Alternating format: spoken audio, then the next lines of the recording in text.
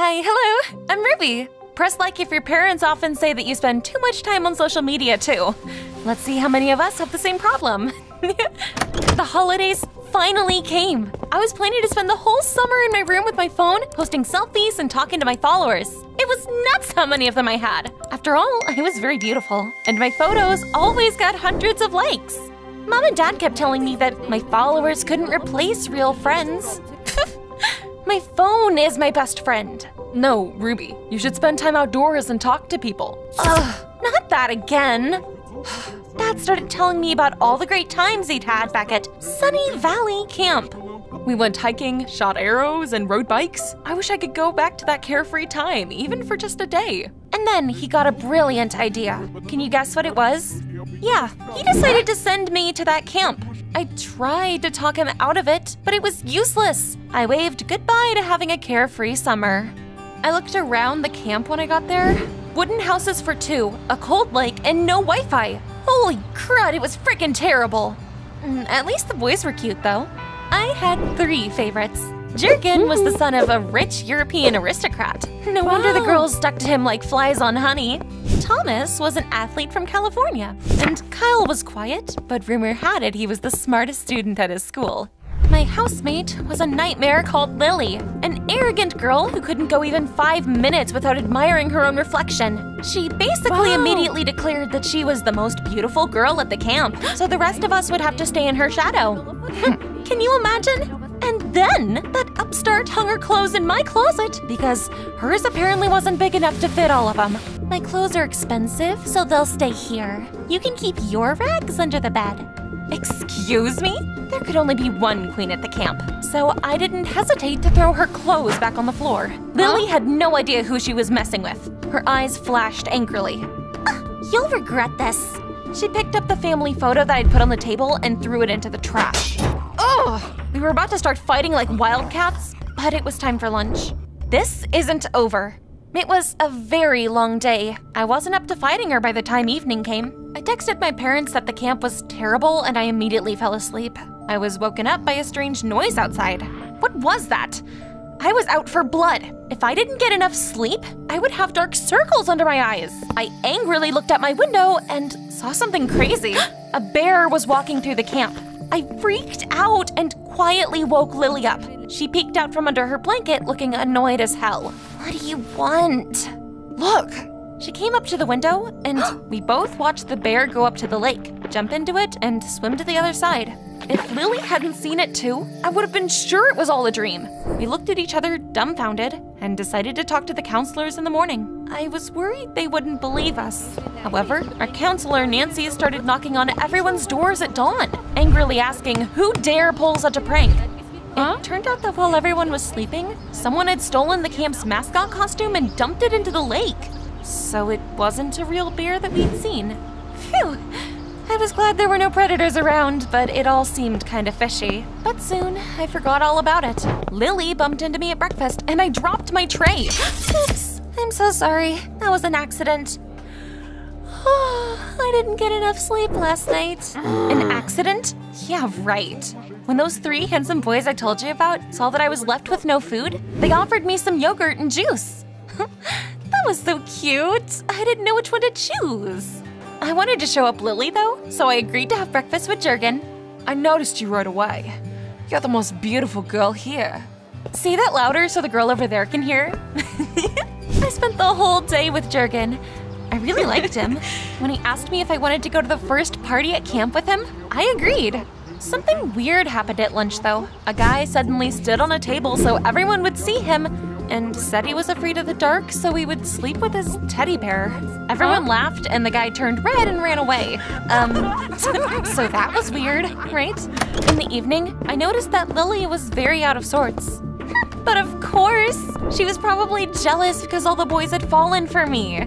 But then, I was woken up again by a weird noise. This time though, it was Lily's fault. She got out of bed and was sneaking around the house. The bear, the scene in the dining room, Lily's nighttime walks. What was going on at this camp? I put on a gorgeous dress for the party the next day and I looked like a supermodel. Jurgen picked me up and gave me beautiful flowers. Wow. I felt like I was in a fairy tale. However, after the first dance, Jurgen suddenly coldly said he was tired of me. I'm sorry, but I don't want to hang out with you anymore. Wow! I spent the rest of the evening trying to figure out why Jurgen was acting like that. However, he wasn't paying any attention to me anymore. Whatever. I decided to leave and go to bed, but then Thomas caught up to me. He looked very nervous. I like you, Ruby, so I want you to know the truth. He took out his phone and opened up an app called Truth or Dare. It was an online game that many of the kids at the camp apparently played. All you had to do was register and then wait until you were told what to do or to confess to. After that, you could come up with a task and send it to another player. The most interesting thing was that the game was completely anonymous. Nobody knew who they'd gotten the task from or who they were sending their tasks to. Wow, so that was why someone had taken a swim in the lake in a bear costume. The guy in the dining room must have chosen truth. But the worst thing was that Jurgen had never actually liked me. He had just needed to dance with me for the game? Ugh, how dare he treat me like that? I'd get back at Jurgen for that. Thomas smiled slyly and said that he didn't like Jurgen either, so he'd help me. He told me his plan, and I rubbed my hands together gleefully. Awesome. I wanted to make Jurgen feel like I had, so I also downloaded the game and waited for my turn to come up with a task. In the meantime, I spent all my time with Thomas. He taught me some cool tricks with the ball and made me laugh a lot. Soon, I got a notification saying I was supposed to anonymously come up with a task for the next participant that chose Dare. Thomas had told me that Jurgen's parents had given him a brand new phone that he was obsessing over. So I told the next player to smear Jurgen's phone with chocolate paste. It was time to start having some fun. Thomas and I hid on the playground and watched Jurgen. He was flirting with some girls when Kyle came up to him looking tenser than ever. Dude, can I borrow your phone for a sec? I want to, ask my parents for a phone like yours. Sure. Here, just be careful. Then Kyle took a jar of Nutella and smeared it all over Jurgen's phone. The boy clutched his head in horror and Kyle shrugged guiltily. Sorry, that dumb game told me to do it. I should have never even played it. I was quite surprised that Kyle knew about the game and even got my task. But I felt avenged. While Jurgen was licking chocolate paste off his phone, Thomas and I were rolling on the lawn laughing. He turned out to be a good friend, and he liked me. Our eyes met, and my heart started pounding. Thank you for being there for me, Thomas. You're fun. And then I gratefully kissed Thomas on the cheek and immediately heard a strange click. I turned my head and I realized he'd taken a selfie of us. Hey, ask first! Oh, sorry. I'll delete it. Thank you. You're adorable. After that, we chatted some more and he walked me back to my house. Maybe it was a good thing that my parents had sent me to Sunny Valley. After all, I was over the moon when I was with Thomas. Unfortunately, my neighbor ruined my mood. Lily kept squinting at me and giggling. Oh, just admit that you're jealous. Jealous of what exactly? Lily took out her phone and opened the camp's group chat. Everyone was discussing and liking the selfie of me and Thomas. What? Had he done it all for the game? He promised he would delete that picture. I demanded an explanation. What's the meaning of this? It's nothing personal, Ruby. You're cool, but I had to get you to kiss me. I had to become your friend so you would trust me. No hard feelings, okay? It was nuts. Thomas had just hit on me because of the game. I felt gutted and betrayed. I slammed the door and I went to my room. I didn't want Lily to see how upset I was, so I crawled under the covers and I texted my parents that I wanted to go home. This camp was hell on earth. That night, I heard Lily leaving the house again. She was probably also playing Truth or Dare and went somewhere at night to do whatever had been asked of her. So I decided to follow her. That psycho was swimming in complete darkness. Can you imagine? I chuckled to myself and Lily heard me. Ruby, is that you? Yeah. What are you doing here? She said she was having a hard time and suffered from insomnia. Swimming helped her to relax and fall asleep. You should try it too. The water is warm. Yeah, right. I was sure that if I got into the lake, Lily would just take my clothes and run away to play the game some more. Obviously, I didn't agree. Thanks, but I'm not an idiot. In the morning, my parents texted me that if I didn't change my mind after the weekend, they would come and get me.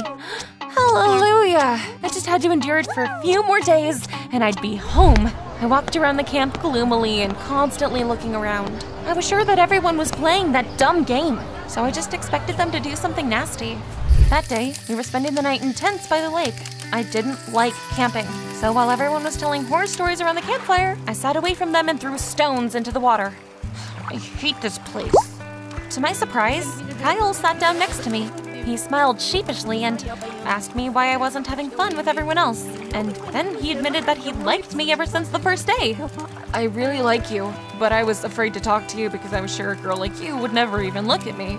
Kyle was trying very hard to seem nice and friendly, but I'd already been burned. So I immediately realized that all he cared about was the game. I wasn't about to buy it again. So I decided I would strike first. I pretended to believe him, and I even said I liked him too. And then I suggested we go for a swim. I was planning on stealing his clothes like Lily had tried to steal mine. One of my friends told me it's very relaxing. Oh, no, go without me. I'll tell you a secret, Ruby. I'm not a good swimmer. I'm afraid of water. That's perfect. I innocently batted my eyelashes and asked him to at least go on a boat ride with me. I'd be happy to. We got into the boat and rowed it deep into the lake. I pretended to drop my ring into the water. He bent down to try and fish it out, and I pushed Kyle on the back, and he fell overboard. Of course, it's not like he was in any danger because it wasn't deep, and the boat was still close. But he started waving his arms and shouting like a wacko. It looked so weird that everyone on the shore started laughing.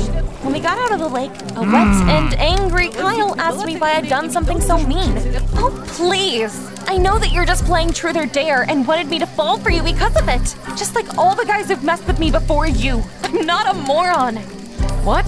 I played the game, but the tasks got too cruel, and it stopped being fun. So I deleted the app. I really do like you. I didn't believe Kyle. I told him no one would be fooling me again, and I went to my room. But on the way there, I saw something weird. While everyone was by the lake, Thomas had painted over the windows of the counselor's house. When he saw me, he tiredly said it was just another crazy task from the game. It's all Kyle's fault. He deleted the app, so it was my turn again. Wait, so Kyle had told me the truth? He actually liked me then.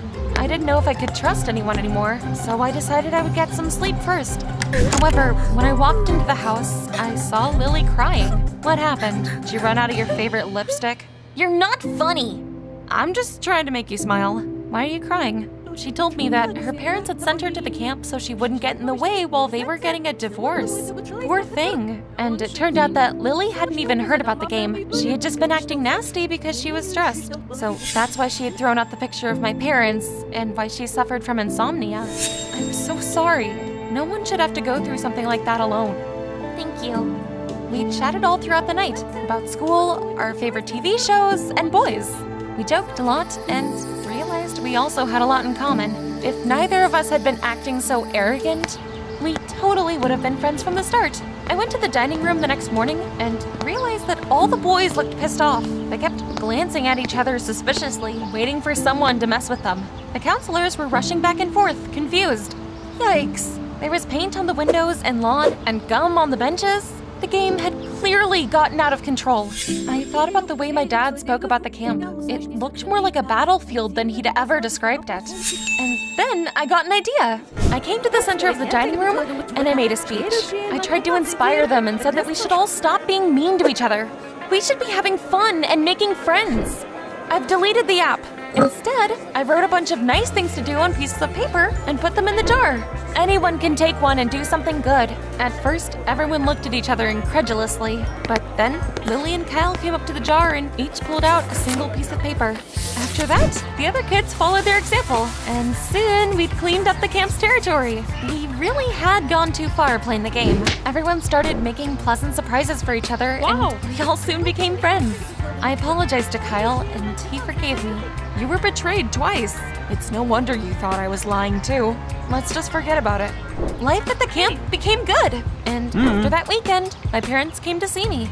Boats, bicycles, archery, and fun? This place hasn't changed at all. I smiled slyly to myself. I was so glad Dad hadn't seen what was going on at camp a couple days ago. And of course, I didn't want to go home anymore. After all, I had a boyfriend and a good friend right next to me. I'll never forget my holidays. Tell me, would you be able to spend the holidays without social media?